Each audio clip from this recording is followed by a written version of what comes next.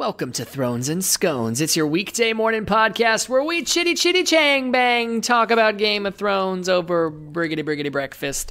Today, tackling Season 5, Episode 7, The Gift, alongside white chocolate raspberry scones, and of course, the three amigos, the terrible trio, the boys, your favorite daddies. It's Tony, Hans, and Jeremy. Hi, guys. I think we're going to need to come up with better nicknames than any of those. Like those? I thought that they were great. You have wounded me deep, Daddy. And I do want to bring up the fact that no one to this day has called me Bone Dragon. Even though I explicitly asked you to. That's not true. All you said was it would be a cool nickname. Yeah. I think that Jeremy and I both had a look. We shared it for a brief moment, and we understood that, hey, we're going to reserve this nickname for Hans once he earns it with some sort of cool deed. Yeah, exactly. Like tattoo would be a cool way of going down with that. A neck tat, yeah, yes. of course. A sweet getting your eyeballs ring. Pierced. All right. Like left eye will be bone, right eye dragon. Yes. Yes. When you blink, it says "fuck you." The Gift, guys. We got a lot of people, and by a lot of people, I mean a couple, probably. No one actually said anything, but I'm sure that they were confused in their heads, saying that, oh, hey, you guys, I don't know if you guys were totally 50-50 yesterday on the old Thrones and the old Scones, and it's what we've been telling you from day one. We have trouble keeping the Scones to their relegated time slot, you know? It's just so easy, and I feel like most episodes we overtalk with the pastries. So I'm just going to get right out in front of any of the hate bullets. Jump into Game of Thrones. Would you guys like a little plot action? Yeah, hit me with Lay the it plot, on me, please. I got it here for you.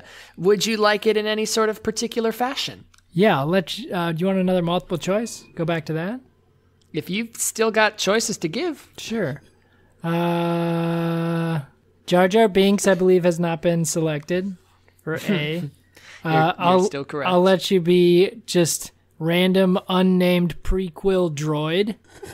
Oh, like the Roger guys? Sure, prequel droid. Okay. Or Bob Parker again. Here, I know where you're going with this third option, and I will do option number 3. Hey, little Annie, it is you.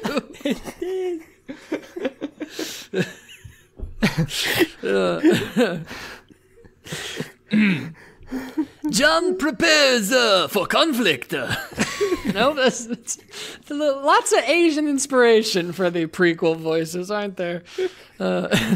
Sansa tries to talk to Theon. I just so happen to have a chance cue. Brienne waits for a sign. Stannis remains stubborn. Red the boy, blue his mother. Jaime attempts to reconnect with family. And of course, just in case you forgot, because lots of people forget this, but Republic credits are no good out here. I need something more real. That's what happens here. That was pretty solid. Season 5. Thank you very much. it was good. I always like a good Watto. You want a Watto. Te Waniwanga. Little Annie? Oh, did you guys feel like this episode was a gift? It's been a slow season. How did you think? I'm not going to say that everything happened, but a couple things happened. Yeah, I think we picked it up a little bit. What do you guys just let me throw this out there. What do you guys think of this season so far? So in my head, it's not that bad, but I'm not beyond this episode right now. And I'm just wondering if it gets any better. Because if it doesn't, in a major way, fast, this has to be the worst season. That's what I was thinking too. And what's funny is as I'm watching it, I haven't even really noticed. It's only when we go back to review the episodes that I'm like, oh shit, nothing really happened. And they're fine. And I know, like, this is probably just this massive thing of setup because season 6 and to an even greater extent season 7 is just a mess of stuff. Like they just throw plot point after plot point, battle after battle. Like it's chock full. So I guess this is just the setup of that. And yeah, they're doing it okay. They're doing the exposition in a way. Like I don't feel during the episode like most of them particularly drag on. But then yeah, you're just like, well, okay, where did that get me? Right. You know, and I feel like we've talked about this often when we're going over reviews that we like talking about like these small Dicks. events. That and, well, scrotums probably more. Little ball forward. Probably more. So, you know, the thing about these episodes, I don't think they're necessarily bad. They just are a lot of story and not like these ta-da moments. So, like, when you're going back to talk about them, you're like, well, yeah, a lot happened, but nothing that's, like, stands out. Yeah. It's not bad stories. No, it's not. And they all just feel like, I think my problem is they feel like they're setting something up, and then in the next episode, it just feels like it's setting something up. Yeah, exactly. And it just never happens. We do get a couple, I mean, there are at least some punches thrown in this episode. Sam gets attacked and wrecked by some unnamed Night's Watch rapists. Yeah. They try to go after Gilly, too. Yeah. I guess that's who they're going after when Sam tries to stick up for her, but... Just gets bitch slapped like multiple times across the face. It was rough. It was a rough scene. It was rough. Ghost saved the day just in time, and then Sam survives, at least for now, and he gets to make semi-careful love to Gilly, and his noises are everything that I live for. Oh my. Oh my. Egg. My question is, if you just got the shit beat out of you, would you want to be having sex for the first time? I don't know. Like, well, this is a little swollen right now. Well, you got to think. I mean, here, just put yourself in his shoes, all right? I'm sure you've been here before. Your best friend goes off to find your mortal enemy so that your immortal enemy doesn't destroy all of you. Your other best friend, who's a 100-year-old man, just died. Your illegal girlfriend almost got raped, and you just got the shit kicked out of you. I mean, like, how are you not gonna bone? It is a mood setter.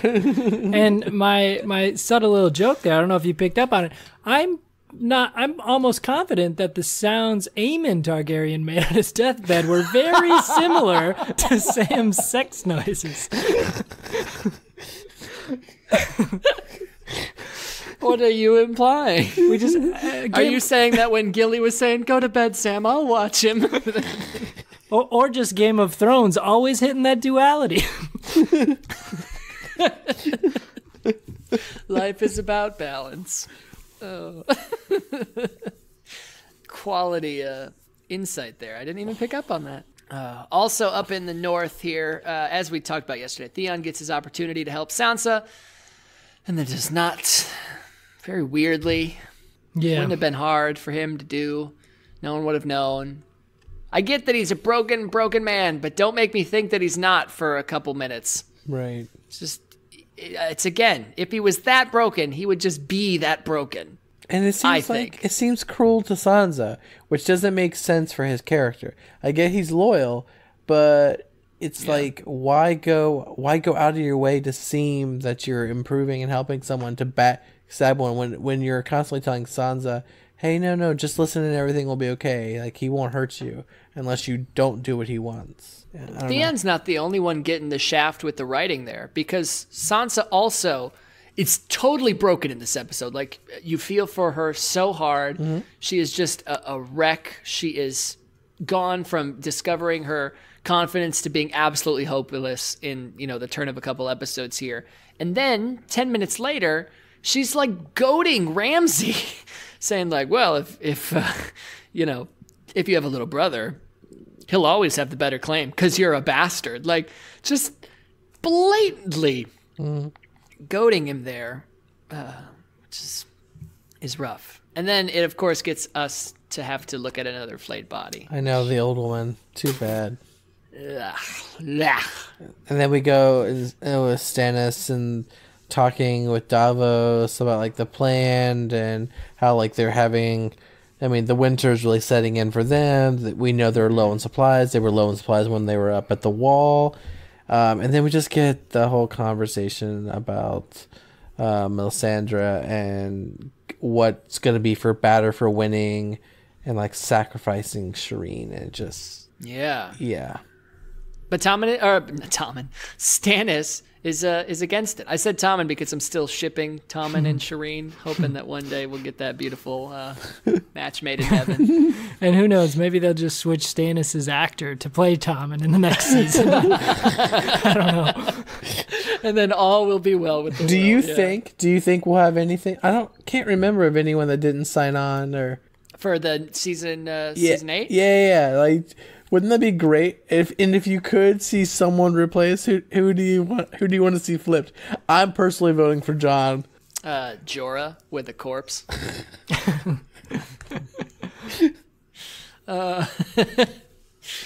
That's a good. I'm really happy with the casting of this show overall. Me too. Do we have any changes in 7 from 6 to 7?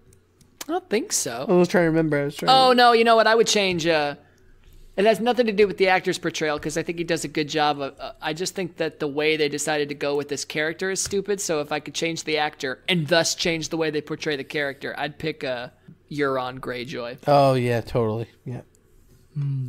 Is he the brother you were saying? Or wait, no, you were saying his uncle went crazy. Yeah, but that is his uncle. That's his uncle. That is, so he's just different than he was in the books. Yeah, well, in the books, Theon has 3 uncles.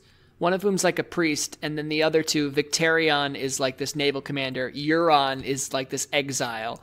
And they rolled Victarion and Euron into one character for the show. It's weird.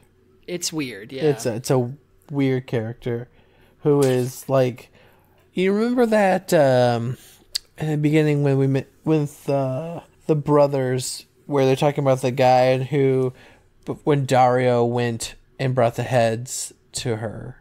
Oh yeah. Like, he reminds me of one of those of that like that perv the entire time. Yeah, that's like, exactly the vibe you get. That's the exact vibe you get, and that's not at all him. Like, so. And he's wearing like this pop punk eyeliner, like tight leather.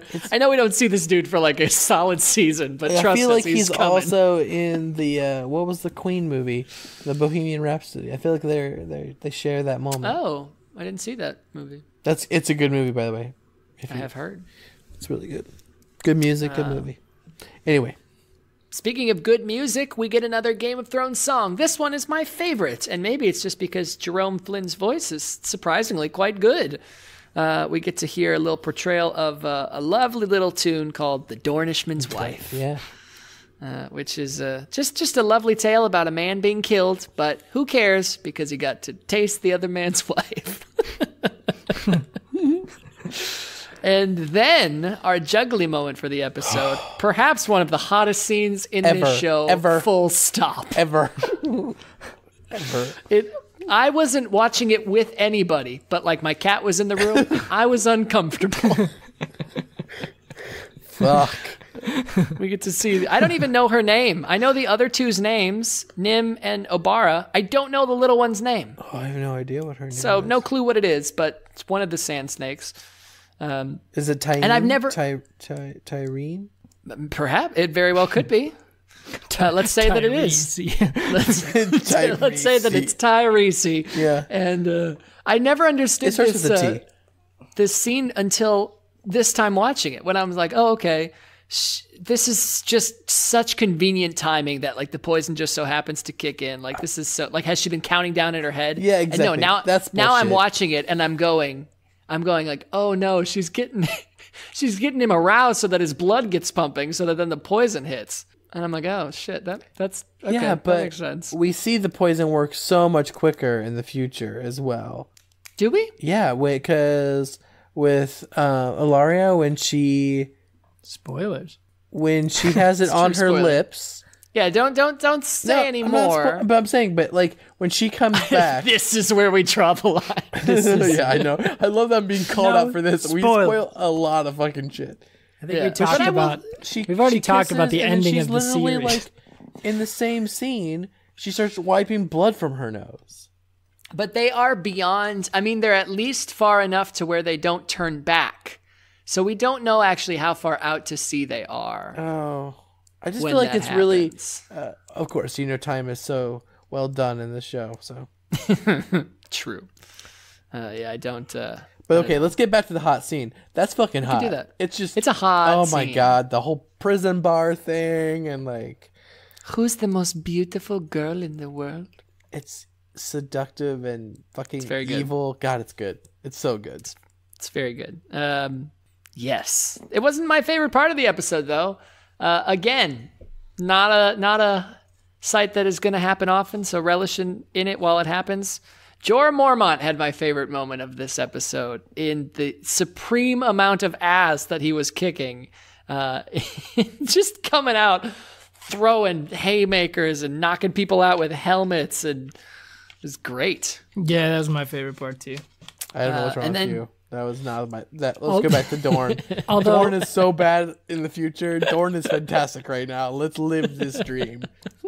Although, quick runner-up, just right under there, same moment, right as Jorah leaves to go F some people up out in the fighting pits. I just love that huge guy with this giant sword frees Tyrion and Yeah. then subsequently just gives this sweet head nod.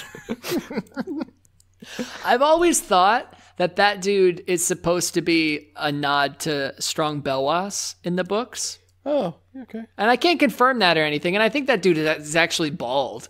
But Can't tell you. just he's kind of this fun character, Hans, in the books, Yeah. who travels with Barristan Selmy before he meets up with Daenerys, Okay. and then is subsequently around Daenerys. And it's this super big guy, and he doesn't wear a shirt. He's got a sword that looks like that, and he's got all these cuts on his body because every time he fights a man, he lets him cut him once, and then he kills him.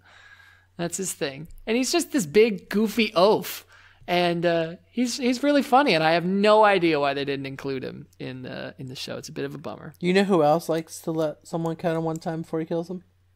Drogo, right? I mean, we know how that plays out. It worked out very, very well for him. Yeah. He likes to step into the blade a little bit to get a little deeper. On our way to King's Landing here, I have a few notes, a few passive-aggressive questions. Olenna walks in and says, "Where can I find the High Sparrow?" But she was in the hearing. She knows what he looks like, and she should know that she's talking to him. Okay, fine. Whatever. Tommen gets a little antsy, makes all these big proclamations, and essentially says that he has the power to do something, and then just sits down and continues eating dinner. It's just like, do something if you actually are that upset and want to, like, you're obviously not being calmed by reason, so what is preventing you from moving? I don't know. I think you can actually explain away that one, but for the sake of nitpicking, I'm going to move on. And then also, Cersei showing up in Marjorie's cell, offering her soup and subtly saying that it's leftovers. I like that little shade. Why would Marjorie not throw the soup at Cersei? Like, she's blind with rage at her, and she throws it against the wall. Like, why would you not throw it at Cersei? Of course you would. Yeah, you'd do anything. You'd throw all kinds of shit at that bitch. Yeah, you'd throw your own poop. Yeah. Didn't do that. And then, a runner-up for my favorite moment, and just because I really think that the more I watch it right now, I think that this Sparrow storyline, for me, has the connotation it does because it's kind of in the same vein as that Renly thing, where now that we know the payoff, everything leading up to it just seems stupid. Because I don't remember hating it the first time I watched it, especially with this when we see Cersei finally get what's coming to her and like this such obvious turn. I remember it being very satisfying, and I didn't necessarily feel that way watching it this time. But I think that this might just be one of those things that doesn't really stand up to a second viewing as well for me. I 100% agree. The High Sparrow stuff, I don't remember hating this. I remember thinking it was an interesting story. And now when I watch it, I am like, I could easily fast forward and not give a fuck. Yeah. Well, just because, and not to, again, go too far ahead, it just all is snuffed out so quickly that it just feels like a waste of my time. It feels like a giant movement now, and you think, how is this going to affect the game? Yeah. And then you realize that, I mean, okay, we could argue it affects the game a little, but it just doesn't feel to have that momentum in the way that it's being done now. So, unfortunately, Bernie Sanders and his takeover of the Church of Westeros isn't getting my vote for the best moment of the season here. But Hans, what were your highlights of the episode? Lowlights? Any lights, really? So my favorite part, as I mentioned, was definitely the fighting pits with Jorah. Oh yeah, I did think the part where the guy, even though I don't understand why that giant guy frees Tyrion, I did like it. I thought it was funny. Mm-hmm.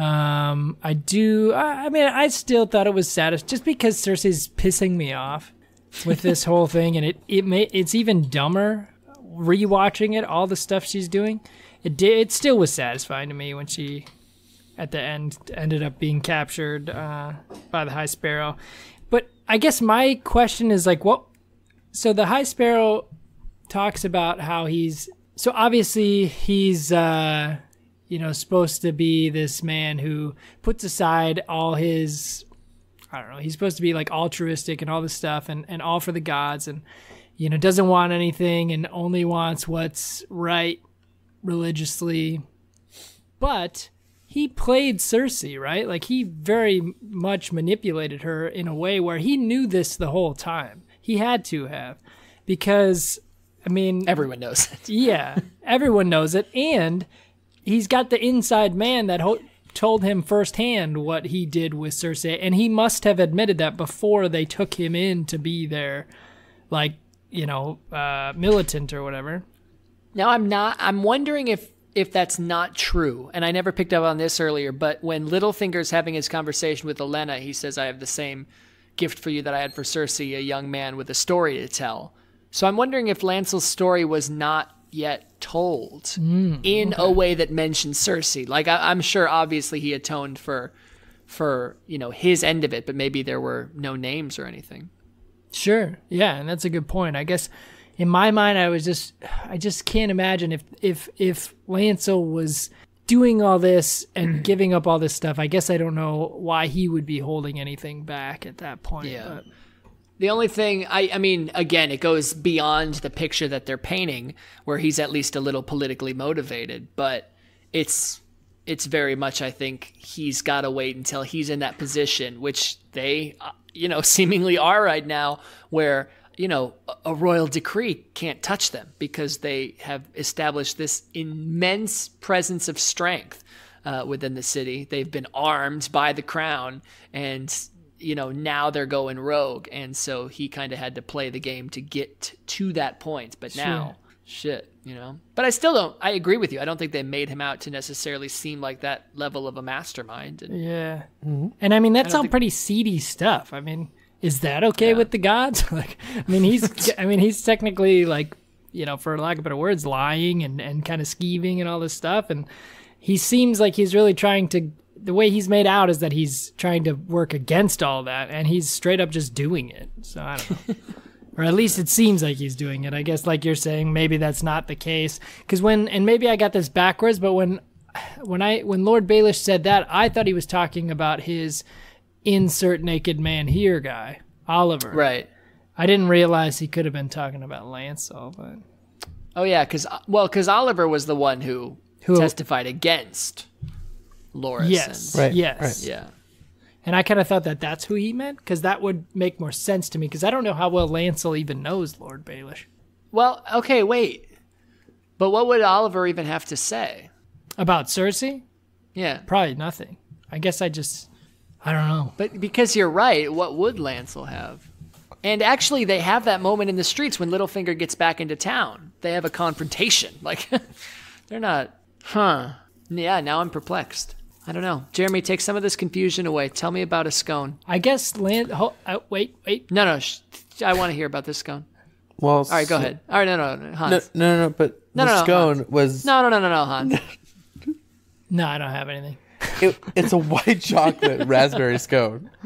and it's delicious, and everyone should eat it. And I got it from Winnen's Chocolate. Oh, I'm sorry. I don't have that place, so I can't.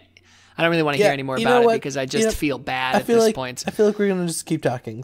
But that was The Gift, and we hope that it felt like a fun little present for you. We'll be back tomorrow with another little nugget in the form of Season 5, Episode 8, with more scones and more nonsensical chitter chatter. Until then, thronesandscones.com. You already know you can check out all our stuff up there. And are you down with GOT? Yeah, you know me. It was particularly ballsy there.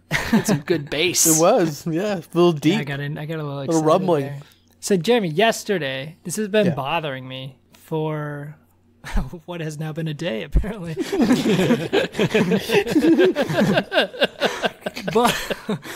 But wow. Jesus. You mentioned that you had where did you have this peanut butter and jelly sandwich that you were at this was your first course at some tasting or something? Yeah, so at the Corner Kitchen. Okay. It just seems like an odd choice for like a fancy meal. Still. No, so it was they were like I want to say like the size of like a small cookie, so maybe like what's the small orange called? Like a clementine? Like a clementine. Like about that big, and it was like a stack, and it was like a piece of whatever sourdough bread, and then it was the peanut butter, the cheese, and then the jelly. It was really good. I just love the idea of this like fancy, 7 course meal or whatever containing this peanut butter and jelly sandwich. Well, I mean, it's like mademoiselle, is your a peanut butter and jelly? I mean, they made their own peanut butter. They did the brie. I mean, it was different. I mean, that's funny. That's what was bothering you, man. Yeah. I don't know. I'm a little bummed with the conclusion of this episode, you guys, because for once I was finally ahead on my Game of Thrones watching. I had this episode watched for a while now, and I was like, all right, just keep on the train, keep ahead, and that way I won't fall behind and have to binge it. And then a couple days back, when I got to this episode, I had watched like 3 in a row. I was off work, and so I went and did some other stuff, and I was like, I'm a little Game of Thrones out. I want to check out something else. And I'd been meaning to stop by Netflix and peep that Umbrella Academy. I have not watched You guys watched this yet? I haven't watched it. Suffice it to say, I have not watched any more Game of Thrones in the past few days. Holy shit, this show is good. Really? It is, so it's got some X-Men-y vibes a little bit. It's actually written by Gerard Way, who was the singer for My Chemical Romance. I heard that. Weird. That's weird. But yeah. I guess the original comic was written by him and somebody else. And so then, it's been adapted for this Netflix show. But it's got like, I don't really know how to explain it. It's like a little, like one part X-Men, one part like Watchmen. Heroes? It's got a little bit of hero vibe. I get a lot of like Daredevil from it as well. And it's just like the story is super good. The characters are, at first, they don't really seem good. So I'm confused why I'm drawn to them so much. But they're done pretty well. And it's just a really good show. Is it violent? It's a bit violent, not like overtly so or anything. It like feels proper for what it is. Just coming in like little bursts. But it's been so long since like I just watched it for the first time the other day. I watched like 2-3 episodes, and it was a school night. I had to go to work the next morning, and I was like, all right, I got to go to bed. And I sat there for like 15 seconds just considering hitting play instead, because it was like, I just want, and it wasn't even like a cliffhanger episode. It was like, I just want to keep going. Like, nice. It's a really good show. I would recommend. Yeah, I'll have to check it out. We were kind of intrigued by the trailer. It did look kind of cool. The other thing, going a completely different direction. Have you guys seen the trailer for Paddleton, Ray Romano's latest movie? No. No. Well, we shouldn't be laughing because it's about cancer, you dicks. But, that's rough. But anyway, it looks pretty good. I did, just because no one's going to get where this train of thought. When you started to speak, I thought you were going to say Paddington 3, because of course our fascination with Paddington 2 a number of episodes back. Then made me think about the time I told you guys that like Smurfs 2 owns a very specific section of this town. Like all these billboards are still up, and it's very odd. Well, like a week ago, it was in the low 50s, and I was like, oh. So I went and ran outside, and one of the billboards has been like, I don't think professionally taken down, because there were still strips and scraps of it, but like they're starting to wash the Smurfs 2 away from the city, and soon it will just be another forgotten memory. We just finished watching Sex Education on Netflix. Oh, it's so good. Yeah, that Holy was crap, good. that is a good show. I loved that. I watched that show in 2 days. That show is very good. So Emily and I, and that's when you said the whole 15-second thing. Emily and I hit that moment like multiple times on like a Sunday night when we finished it. She's like, we gotta go to bed. And I'm like, just like one more episode. And then after that, we're like, oh my God, so good. Let's watch another one. And I'm like, fuck, we're screwed tomorrow. Did you guys? So yeah, I think Jenna and I binged that in like a day. It was, but a good episode or good series. Did you guys ever watch Altered Carbon on Netflix? No, that's still on my list like to on my watch. list. Yeah. Oh, it's solid. It's very good. Second half of the show, a little weaker than the first half, but still overall fantastic. It's good. Gotta check that out. I finally watched the other day. I've been meaning to do it forever now. Bandersnatch. Oh yeah, I haven't done. I guess I haven't done that one yet. I haven't done that either. This is the Black Mirror movie that is a choose your own adventure. It was very different than I expected it to be. It went on a little bit longer than I expected to. I would allot 2 hours if you're gonna watch it. Yeah, I went to go check it out one day, and I saw the runtime was like an hour and 45 minutes or something, and I just was like, I'm never gonna have time for that. It is a cool thing though, in that I thought the way that it was going through and the loops that it was putting me in, I felt like I pretty much saw everything. And then I was talking to somebody at work, and I had like 2-3 scenes that they did not get, and they had a scene that I never saw as well. So it's an expansive movie, but it's one of these like meta things that really gets you thinking. It's a good story. I mean, it's a very Black Mirror thing. So if you're not into it, you probably wouldn't care for it, but the choose your own thing is a cool aspect to it. Yeah. When you say Black Mirror, you mean like the movie? No, the show Black Mirror. The show Black Mirror? Oh, I don't know why. The series. Second best show on television right now? Is it? I don't know, man. It just doesn't. I feel like there's some episodes of Black Mirror that I thought were very good. There's some that I think are just garbage, and then there's, but none of them have even come close to like I would take some of I would take like a Twilight Zone, pretty much any Twilight Zone episode over the Black Mirror episodes. They just seem to run a little long for me. Like they could accomplish what they're going for much quicker, in my opinion. Have you watched the I forget what it's called. It's like something about dancing or the DJ. I know it's very specific, but the one about like the kid and the like internet hackers.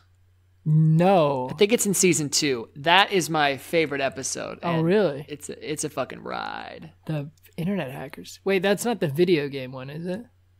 No, I don't like the video game one. Yeah, and I should preface with the point, or with the fact that I only watch the ones that look like they're not suspenseful or scary, because Jenna won't. Oh yeah, Jenna won't watch those. So I'm probably I'm really just tailoring my watching experience to the boring ones, I'm assuming. But fair enough.